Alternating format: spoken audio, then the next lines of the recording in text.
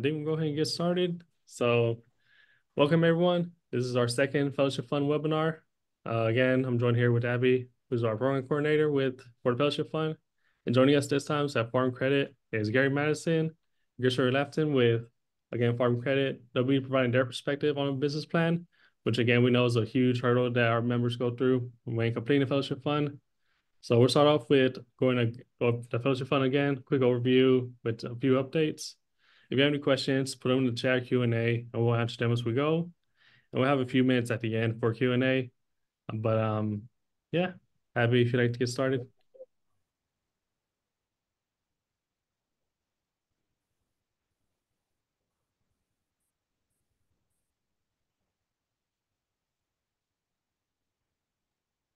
Everyone see that okay?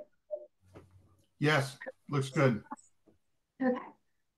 Okay, we'll just jump right in. I'm going to do a quick overview of the program, and then we'll get into a little bit more into the application. This is a little similar to the first video we did in the beginning with the presentation, but a lot of people found it really helpful, so I thought I would do it again.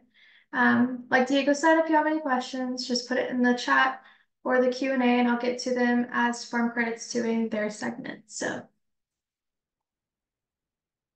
Okay, so the Fellowship Fund was established in 2011 and has awarded over $4.5 million in grants to nearly 1,100 farmer veterans. The small grant program provides direct assistance to farmer veterans with awards ranging from $1,000 to $5,000. The purchases are made on behalf of the farmer veteran for equipment and other related supplies that will create a long-lasting positive impact on their ag business. One thing to note, we do not give the awardees the funding directly. They actually go to their preferred vendors and request an invoice, or if they can't get an invoice, we'll help them out with that. And FEC pays the vendors directly. This is just so then we all know that the funds are being used to go towards the individual's agriculture business. As many of you know, the applications are open right now. You can just go to our website, farmvetco.org, and it'll be the first thing you see pop up will be the button for the application. And those applications must be submitted by February 14th. Pretty easy day to remember. And then some major sponsors include Kubota, ADM, Farm Credit, and Tractor Supply Company. As you can see, some people use it for honey processing equipment, fencing supplies. The list goes on greenhouses, walk-behind tractors. And then as many of you know, we do have a partnership with Kubota. They offer our members a discount on Kubota equipment, but they also have a program called Gear to Give, which provides equipment and grants through the Fellowship Fund. Sometimes this can get a little confusing, but the Gear to Give application is actually integrated into the Fellowship Fund application. So you'll just fill out the application like normal, and at the very end, there'll be a question asking if you would also like to apply for the Gear to Give portion. And then there's just a few more questions about your equipment needs. And then each year, Kubota does give away 5 pieces of equipment through the program. Usually, it's about 1 or 2 pieces of hay equipment and tractors as well, very nice tractors. And then since 2015, the program has awarded 46 pieces of equipment to Farmer Veteran Coalition members, which is absolutely amazing. There's some of our past awardees of the Gear to Give program. Okay, so now some requirements.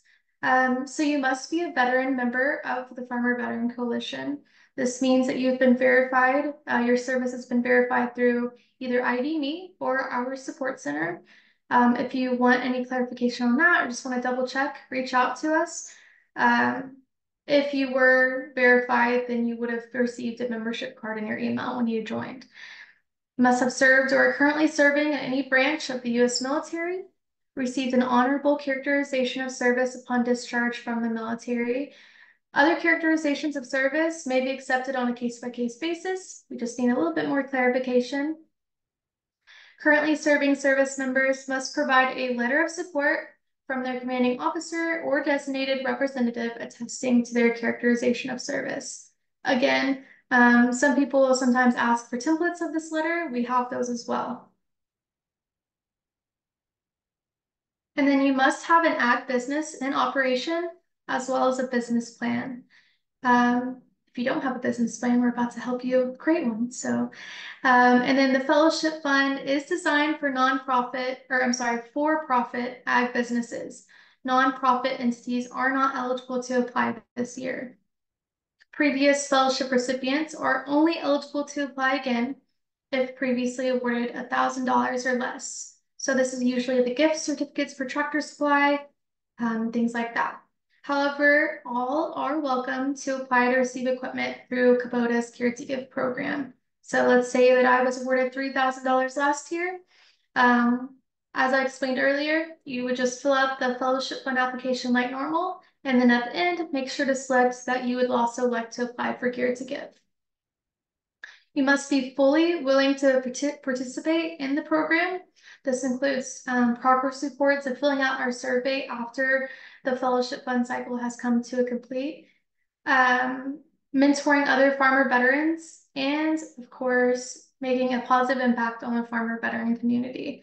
This is all really important to us, especially the reports and the pictures we get back. We send those to our funders so then they can see the impacts that they've made. Okay, so there's 3 things you'll need to include or attach with your application. That is a DD-214. Make sure this is redacted. And then you want to make sure that's one that has your characterization of service on it, which is usually a number 4. And then a short essay response. This is a simple 1-page max, 1-paragraph essay that you'll attach. The prompt is actually, I have it right here.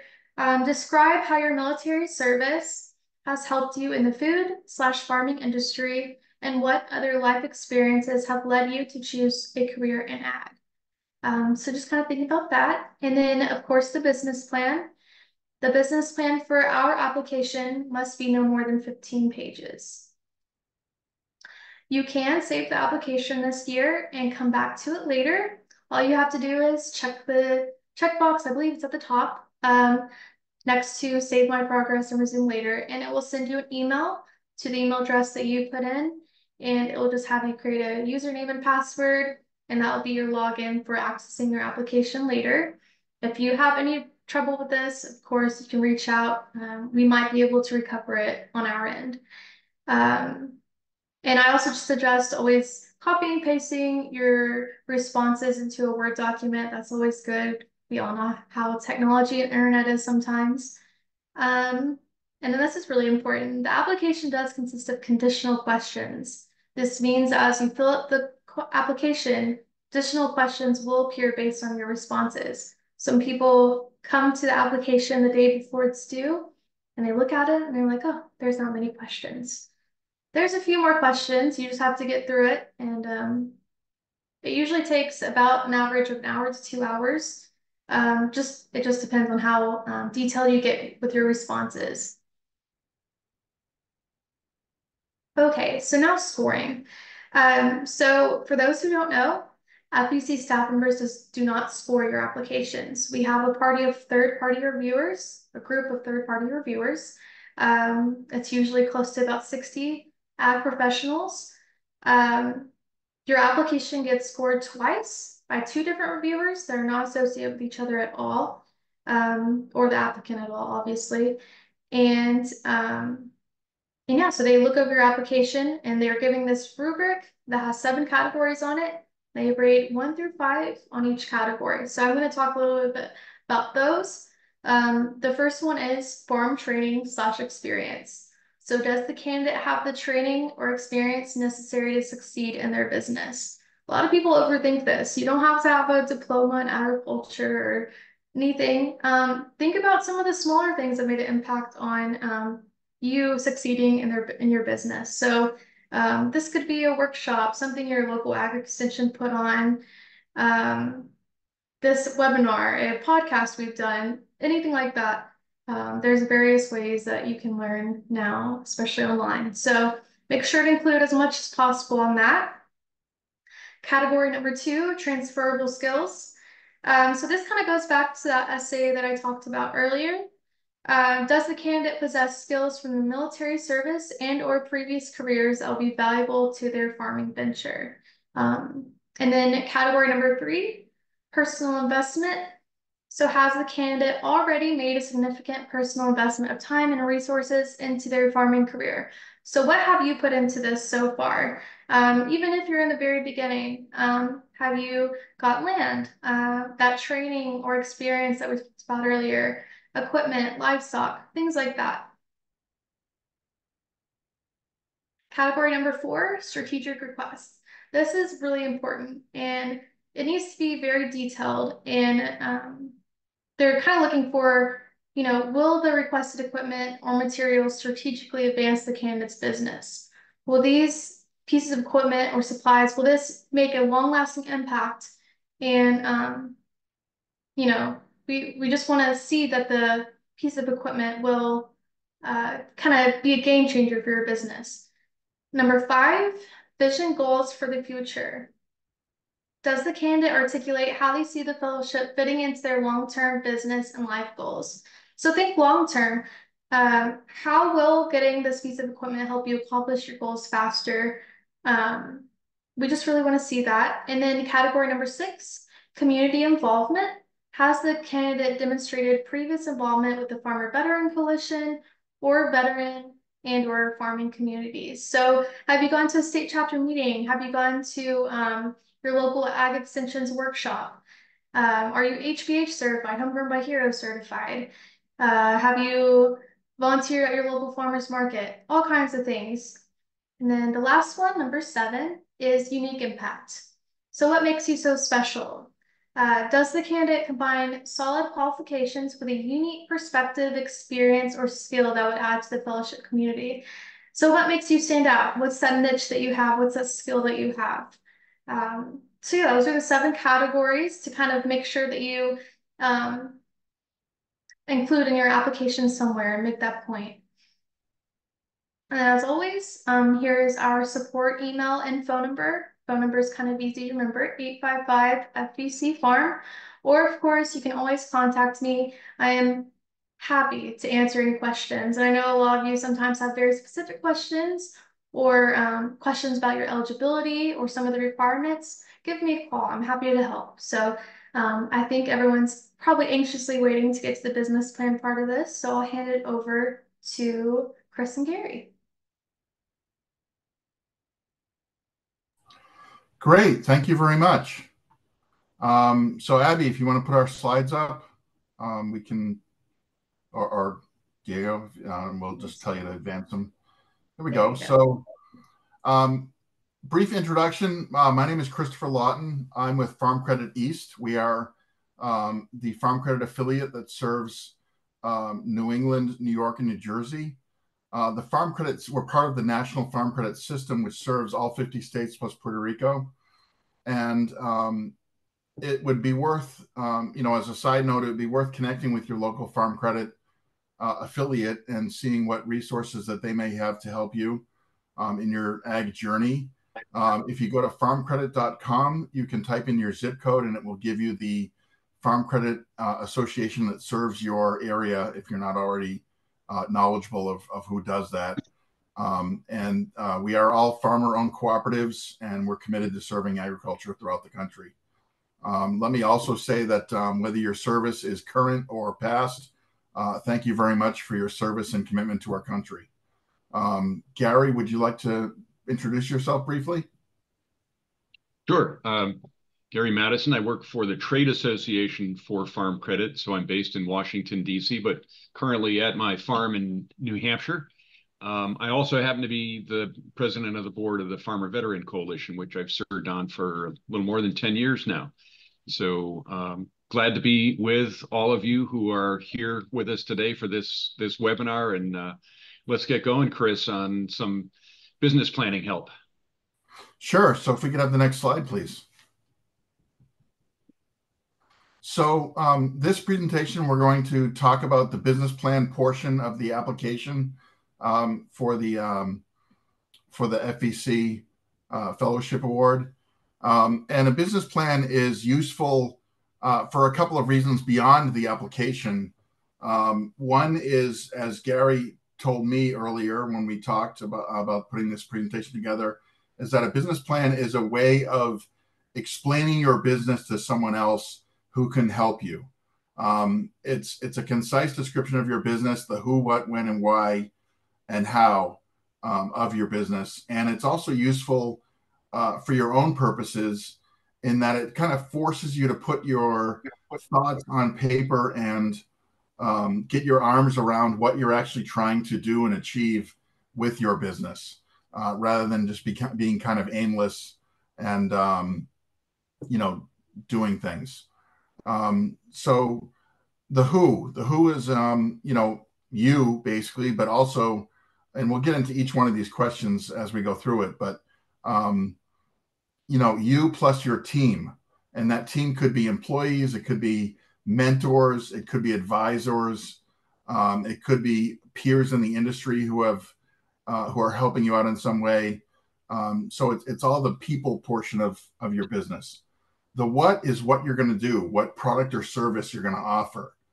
The when is obviously either you've been in business for some time and you have a track record, or you're planning to start something in the future. The where is kind of obvious. It's where you plan to produce your products, as well as where you plan to sell them.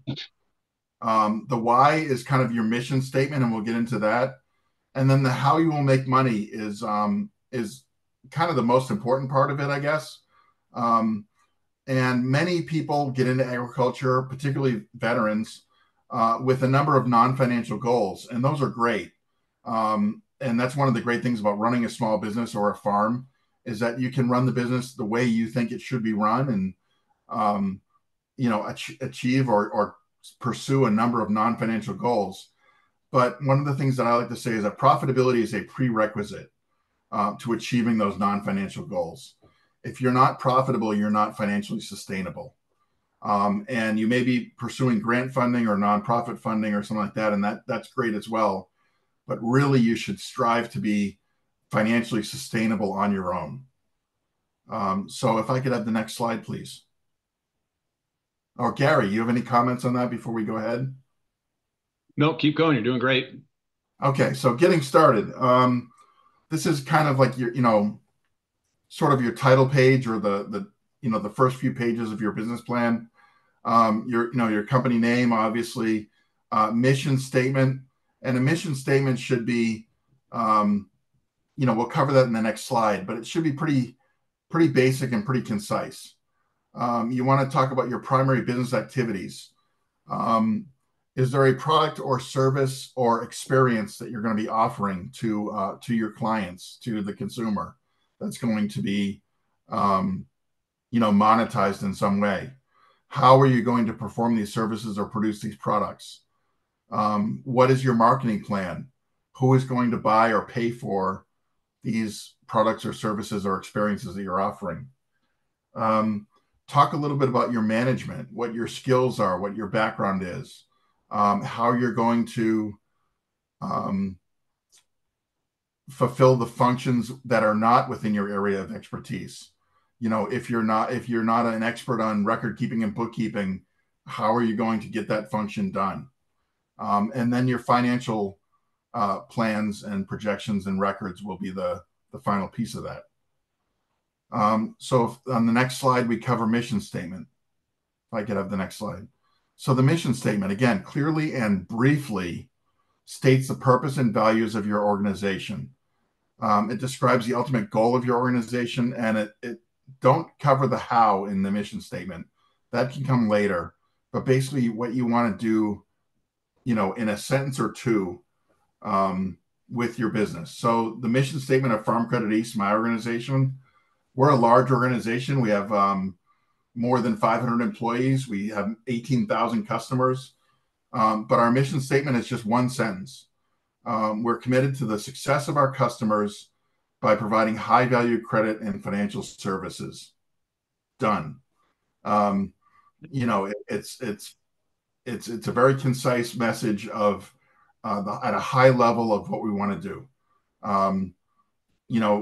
you could mention for a farm, our farm is going to grow good food, make good money, and be good people. And there you're covering your product, your profitability, and your commitment to the community in one sentence there. So it's okay if it's 2 sentences or a little bit longer, but it shouldn't be much more than that. If we could go to the next slide. So your primary business activities. In a nutshell, what do you plan to do?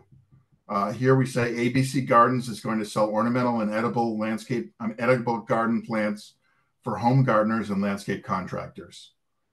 That's our main business activity. And we're going to do this we're going to grow ornamental flowers and vegetable plants in our greenhouses, and we're going to purchase some landscape plants for resale to round out what we produce ourselves. So again, it's concise and it covers the key things. You don't need to go into, like, let's say we're going to do vegetables for our business. The national market for broccoli is X million dollars and, is sold in grocery stores around the country. You don't need to go into like those kind of extraneous details. What the FEC wants to know, and what most of the people who are going to read your business plan want to know, is what are you going to be doing, and how are you going to do it? If we could have the next slide, please. So the marketing plan. Think hard about who are your customers. And this is going to vary a lot depending on what your business model is. So in the case of that ABC Garden.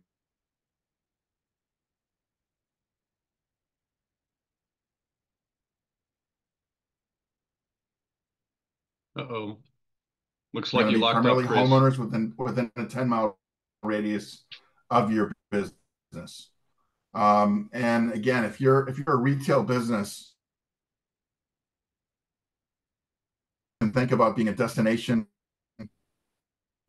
but your core customer base is going to be within that relatively short driving distance of your business. How will you attract new business? Again, in the example we're talking about, they're going to use online advertising. They're going to use social media. Curbside appeal, a big part of a retail business, especially if you're on a heavily traveled road. Having that curbside appeal that entices people to stop and check you out. That's really important. What is your pricing strategy? Are you going to be high-end, mid-tier, value? And make sure your offerings match your pricing. Probably not the best avenue to go down being the cheapest guy in town, unless you have some kind of real advantage that others don't have. Mid-tier is a good place to play. High-end can be great and be profitable, but you got to make sure you're offering high-end products and experiences. And then how are you going to ensure repeat sales? How are you going to get that customer to return and buy from you again? Loyalty programs, newsletters, discounts, ways to keep in touch with the customer so it's not just a one and done shopping experience for that customer. And of course, providing great service to your customer.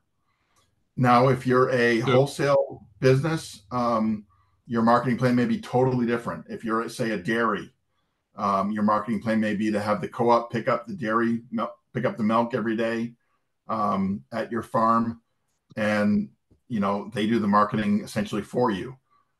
So much different marketing plan. It's important to make it applicable to your business model. Go ahead, Gary. What were you going to say? I was going to say, just to summarize these first few slides, if you were to first of all, writing a business plan, it doesn't have to be 150 pages or photos or any of that kind of stuff, which you might see in online examples. You need it to fit the scale of what you're trying to do. So for, let's say, a small direct to retail vegetable operation, you're growing the vegetables, you're selling them in a consumer supported agriculture, a CSA shares environment, or farmers market or farm stand. You don't need a big business plan. You almost could take these first 5 slides with these questions, like the one we're looking at now, and just write in your own answer, right? I mean, but the key is writing down the answer. You don't, obviously you don't have to have, you can say my customers will be homeowners with a 10-mile radius, or I will go to 3 farmers markets in the Susquehanna Valley, or whatever it is that you're going to write down. But if you write it down, you're thinking about it, you're making a commitment. And in turn, if you have to tell anybody else what you're going to be doing, you've got it written down. If you write it down, you can review it. You can look at it a month from now and say, oh, wait a minute, I'm going to do 4 farmers markets, or I've decided I'm going to have an online presence, or whatever. You get to revise and change. Writing it down makes it more familiar to you, and it also helps you keep in mind the things that you may not necessarily talk about, like a marketing plan. You may be really interested in how you produce the particular vegetables, which is a really nice conversation to have with somebody. But if you're trying to get them to help you accomplish something in your business, you need to be able to talk to them about these various parts of a business plan, like the marketing plan, or the financial side of it, which we'll get to in another slide, or describing your primary business activities in a way that shows somebody else that you have thought about this.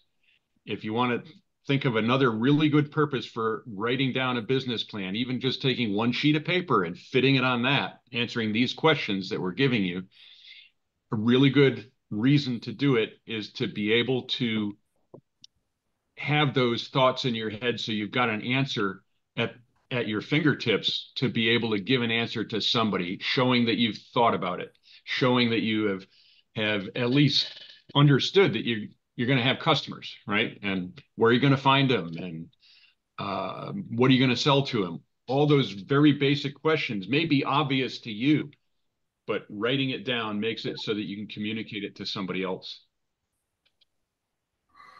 Yeah, that's great insight, Gary. Yeah.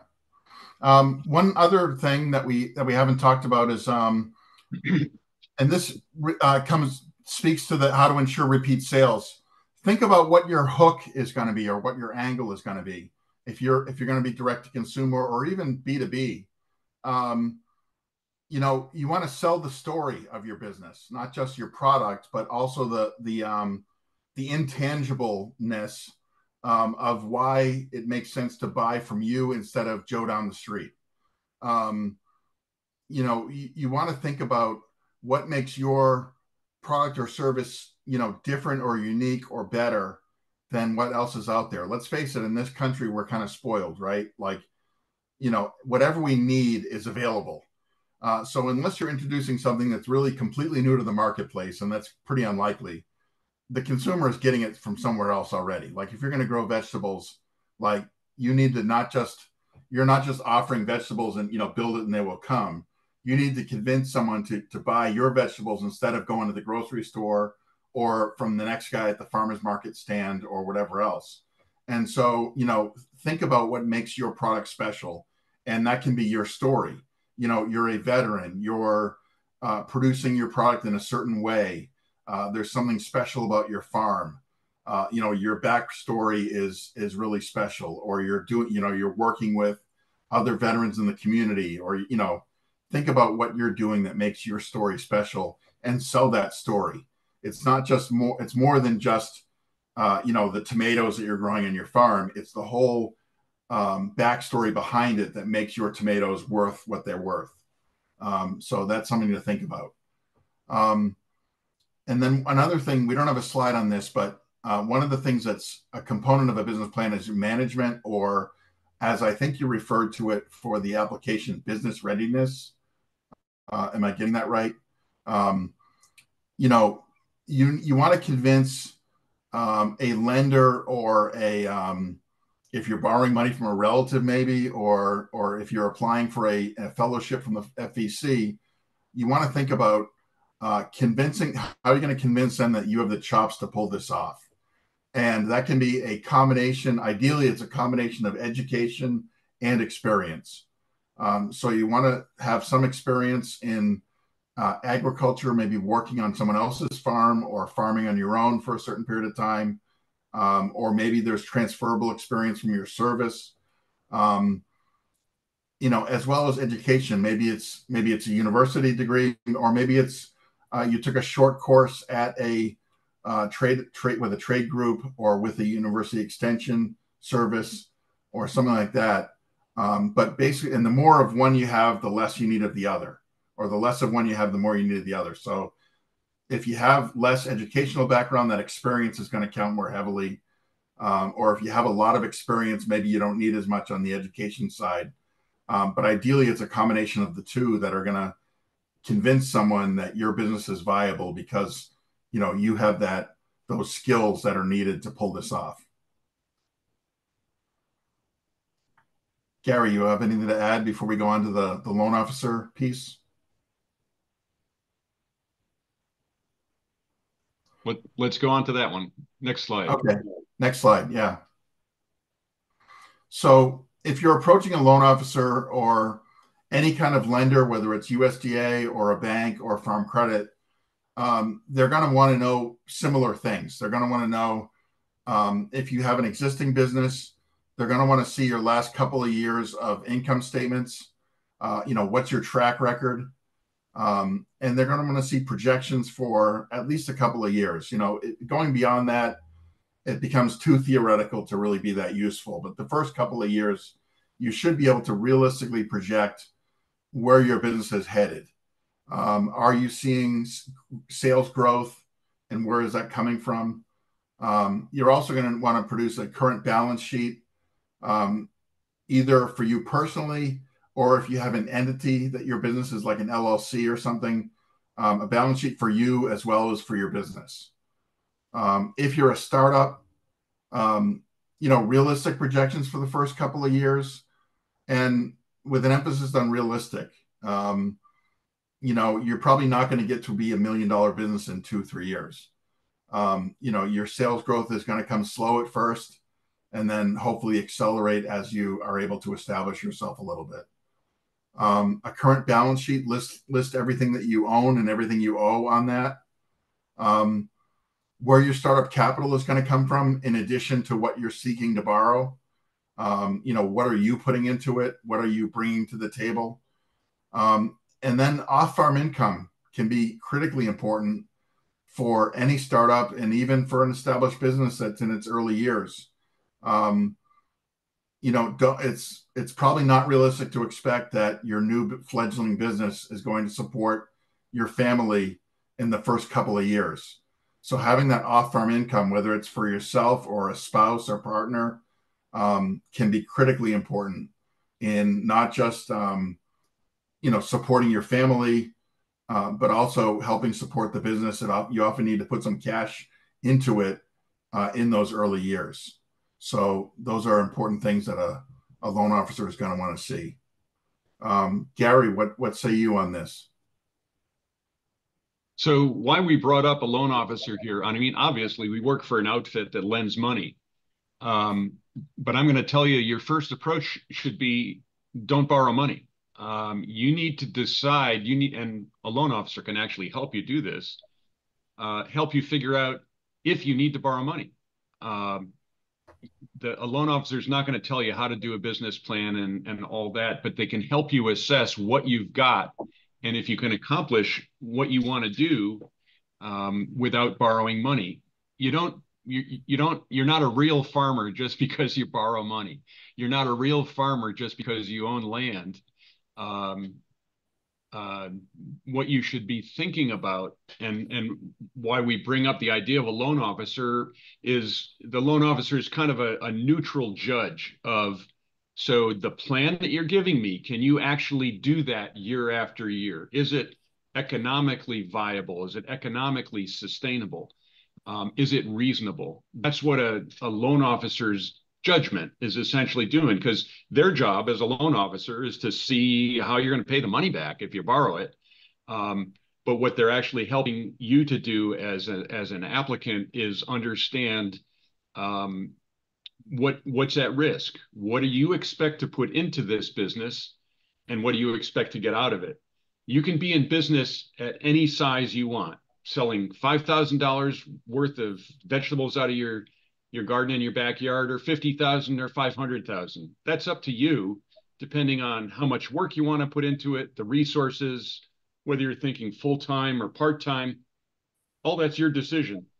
The decision of how big you're going to be should be with that understanding, and I think we can go to the next slide, understanding of what you expect out of your business. And we're going to show you a very simple financial statement. There it is. This is about as simple as you can describe a business. It's got some financial terms in there, right? So we'll go over it very, very quickly. Gross sales, all the things you sell. The cost of goods sold, or also known as variable costs, all the seed, fertilizer, that kind of stuff that it takes to grow this stuff. And then it's just a math problem. Gross sales minus cost of goods sold is gross margin. That number, gross margin, is how good you are at what you do. One of the reasons why we're showing this 5-line simple income statement as a basic description of a business, we're showing it as a percentage of sales because this is benchmarked information. This is based on a study done several years ago of farms that sell direct to retail vegetables. That the good performance, the average performance, let's say, is that if you are, whatever you're selling, whatever your total sales are, 100%, you should be spending 60% of that on the ingredients, the fertilizer, the seeds, the electricity to pump your irrigation water, that sort of thing. Which means you have a gross margin of 40%. That gross margin can only be spent in two ways. You can spend it on overhead, which are all the things that are fixed costs. Think what's over your head. Your ceiling is a fixed cost. The barn roof, the barn itself is a fixed cost. Things like insurance or rent on the land or taxes on the land. All of those things, which whether you grow 1 tomato or 10 tons of tomato, you have to spend that money, like renting the land, right? You have to rent the land in order to grow anything.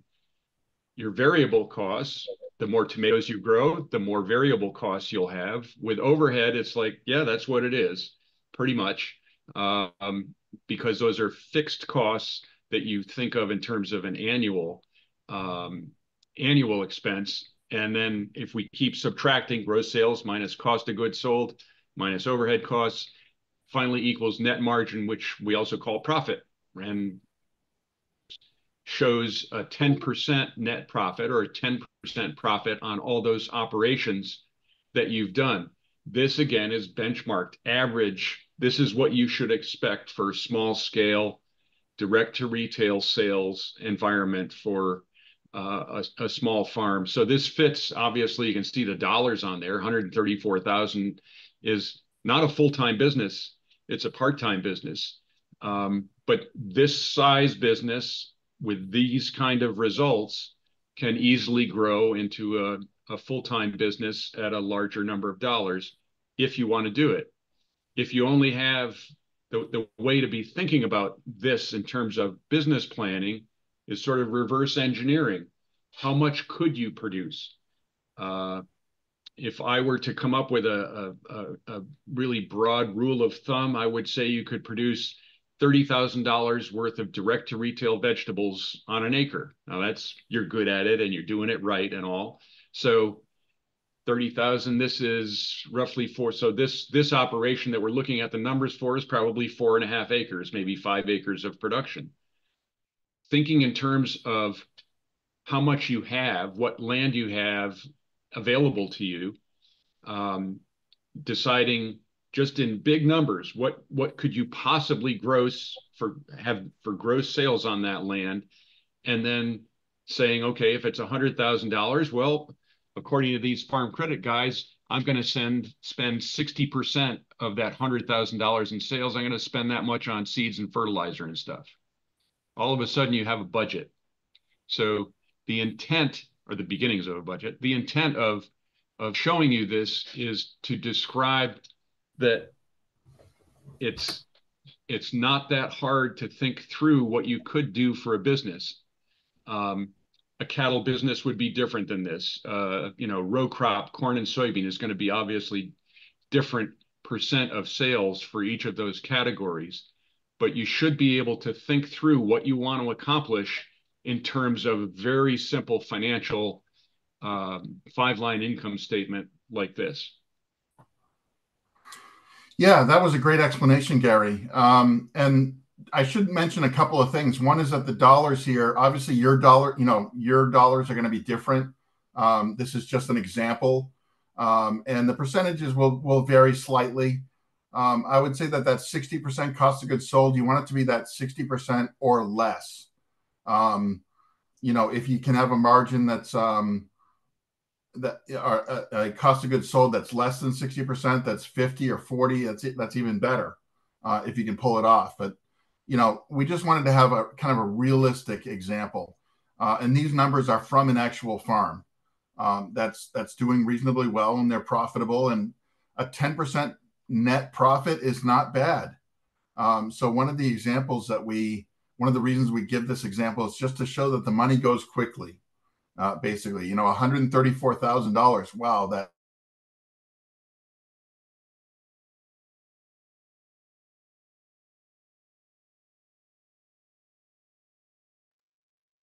Gary, you might have to jump in. Yeah, we lost you there, Chris. So the point Chris was making was, it sounds like you're doing great when you say, I sold 130. There's two. When you say you're selling $134,000 worth of stuff, it sounds like you're big time, right? But what you get to keep from that is a whole lot less, because you have to remember it costs you money to produce that stuff. That's what that whole idea of understanding gross margin and what to expect in this kind of business, a gross margin of 40%, is really important, because if that means that whatever you sell, gross sales, you only have 40% of that to spend on overhead and profit, and it's going to go very quickly. Sorry, you cut out there, Chris. I tried to fill in. Yeah, sorry, I had a little hiccup there with my internet connection. I hope I'm back now. Yes. Okay. So yeah, why don't we move on to the next slide? Real quick, I got a question in the Q&A. Oh yeah, sure. So if you're just starting out, where would you go to pull information for making your projections? Okay, so there's a few resources. If you're just starting out, some good places to go are, one is peers in the industry, to be honest. Other small farmers.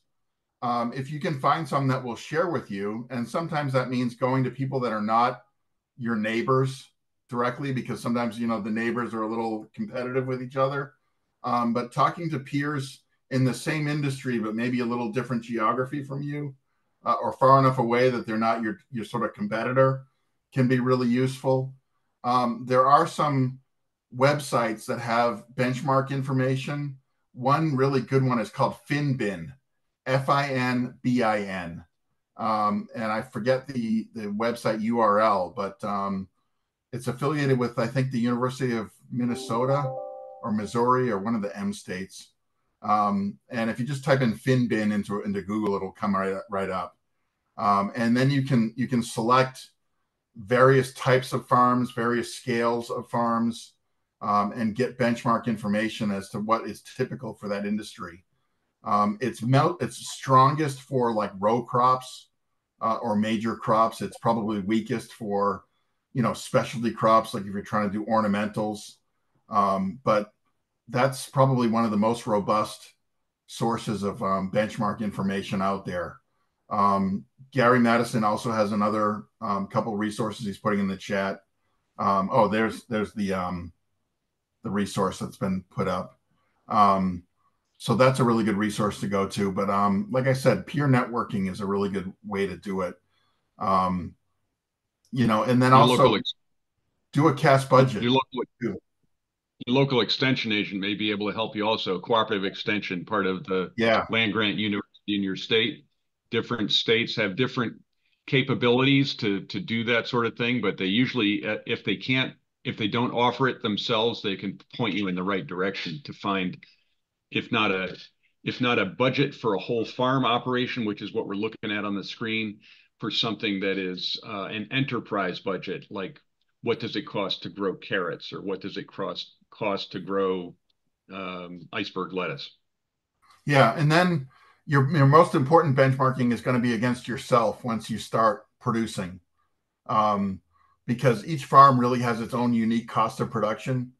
So, um, benchmarks are a good standard to aspire to, but your own personal experience is going to be your best teacher once you get rolling. So that was a good question. Why don't we have the next slide? Sorry, go ahead, Gary.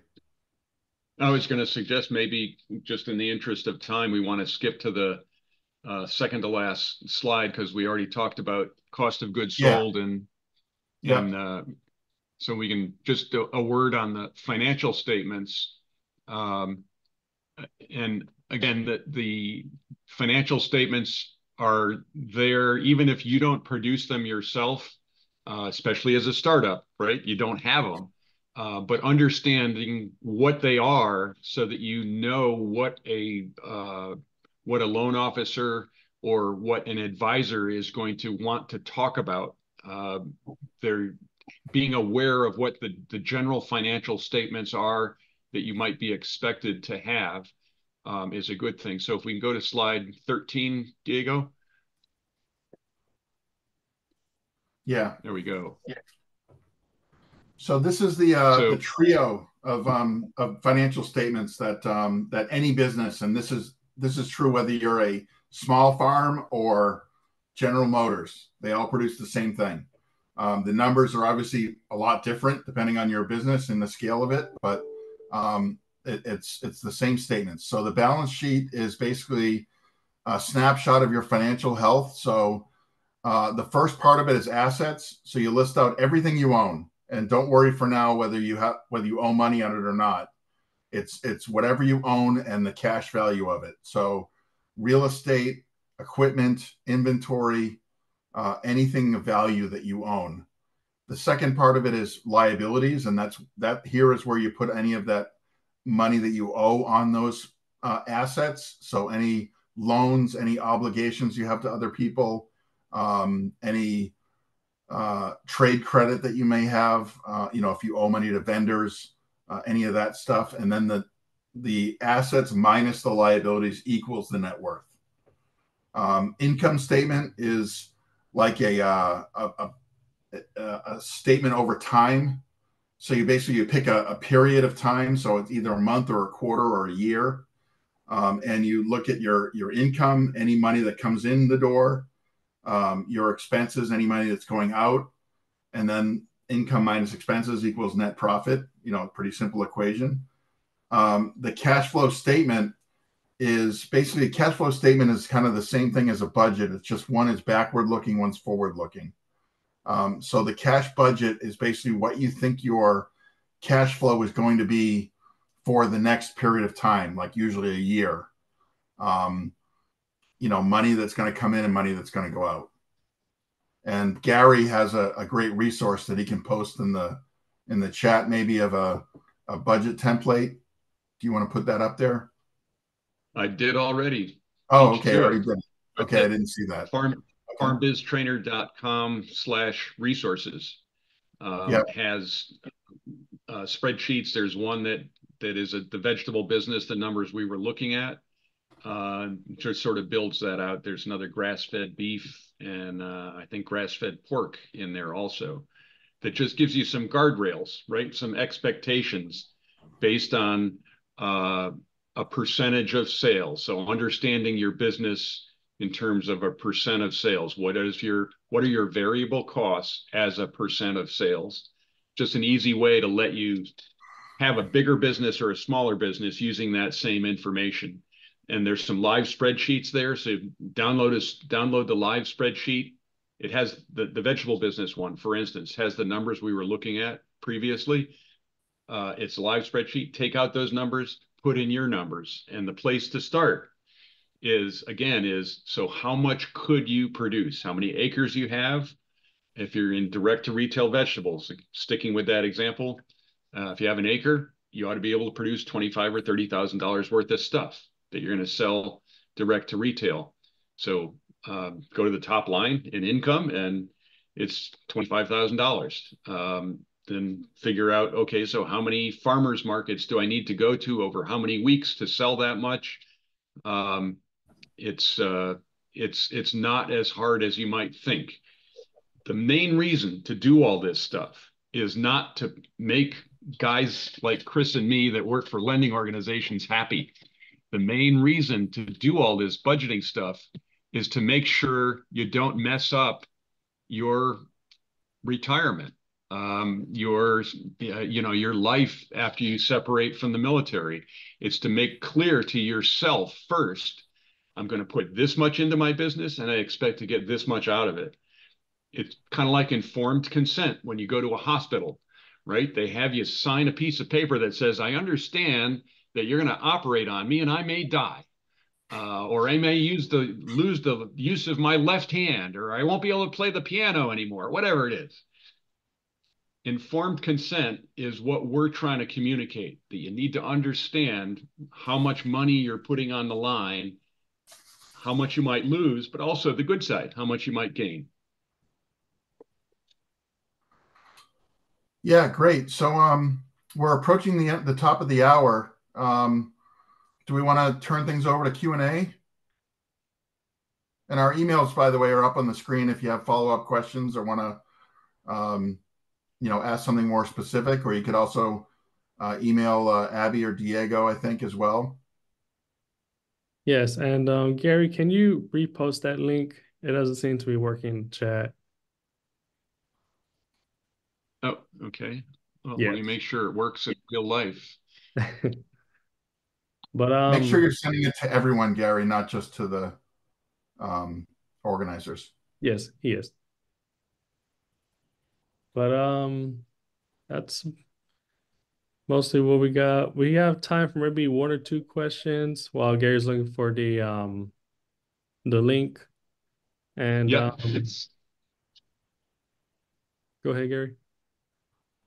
It's there, farmbiztrainer.com. It sends you to a kind of a subset of the Farm Credit website, and you'll see on that farmbiztrainer.com, you'll see one-page planning spreadsheets.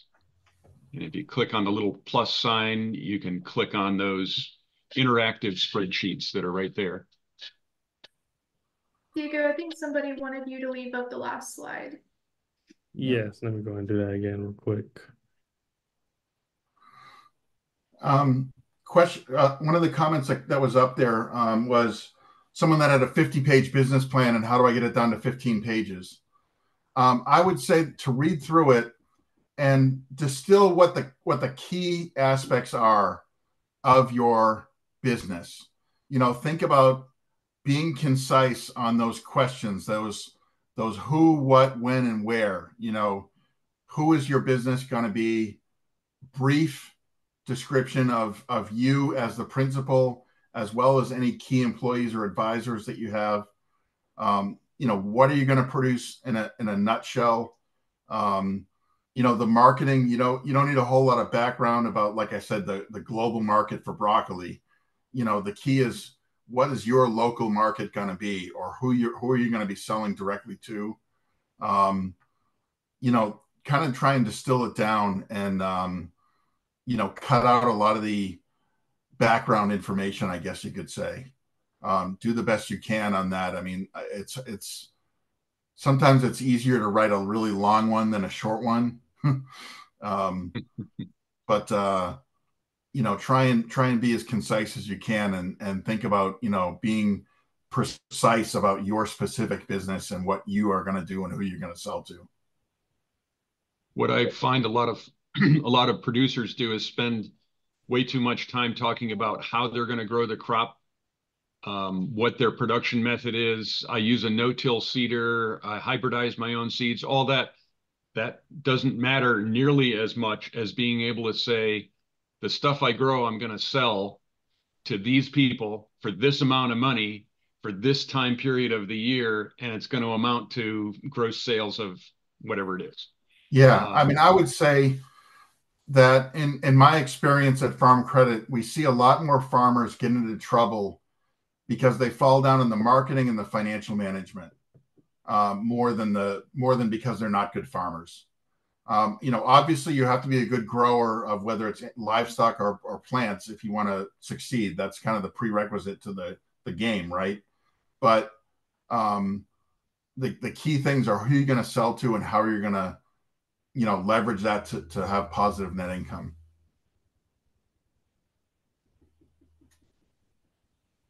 Thank you for that. And we got time for one more question. Realistically, as a beginning farmer, how long should it take to complete a viable business plan? And how long should it be? I'm assuming it will vary, right? Yeah, it's going to vary. I would say that 15-page target is a good maximum. If you can't distill your business plan down to within 15 pages, then you have really too much stuff in there. And how long should it take to complete it? Boy, that's going to really vary from one person to the next. I think a big question is how fully formed is your business idea? How fully baked is it? Are you someone that just kind of are trying to take a dream and make it into reality, and you just kind of started that journey? It's going to take you a lot longer than if you're someone that's working on a farm right now and you think you want to branch off on your own and you have some real concrete ideas.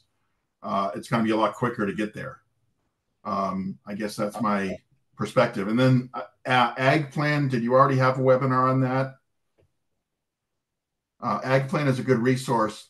Just keep in mind that Ag Plan, if you do all the sections, it's going to lead you to create that 50-page business plan.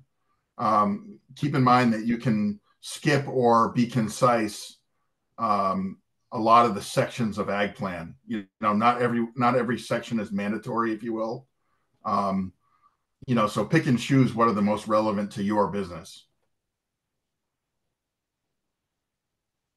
Thank you for that, Chris. And I believe that's about all the time we have left. Any last words from you, Gary, or Chris? Good Gary, luck. Don't be afraid. And there's a lot of people out there who want to help you.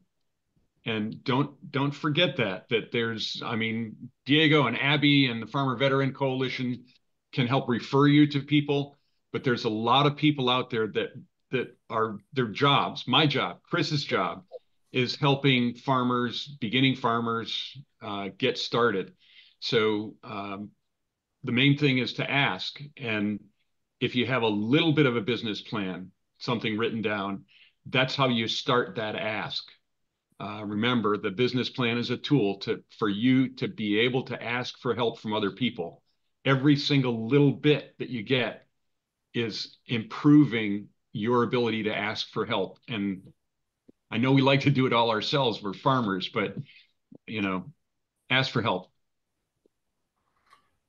Yeah, I'd like to just echo what Gary said, and thanks for your time, everyone, and your attention. And yeah, this was really great. I think I think everyone on here has got some good information, and good luck with the Farmer Veteran Coalition fellowship applications. Thank you for that. Any last words, Abby? I don't think so. Just reach out if you have any questions. All right. And again, this is being recorded. It'll be on our YouTube channel by the end of the week, or early next week. If you have any questions, reach out to us. There will be a post-webinar survey. Please answer that if you have any questions. We'll be looking at that as well. We have one more webinar planned for early February, just before the application closes. It will be like an open Q&A session. So the questions that you ask in the survey will help us structure that webinar. So just be on the lookout for that. And again, thank you all for joining. You have a great day. Thank you all.